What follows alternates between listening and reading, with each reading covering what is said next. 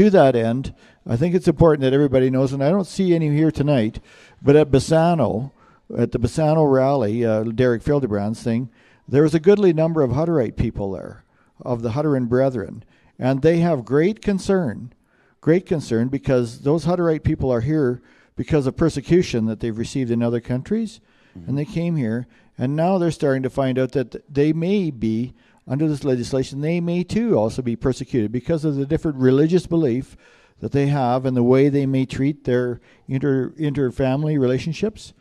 because there may be T4 slips paid there too, and it may separate them from, and they are standing with the agriculture community. They want to be recognized as farmers. They want to be recognized with each and every one of us in this room, and there was almost a standing ovation for that belief. I was pleased and proud and heartwarmed there was, to see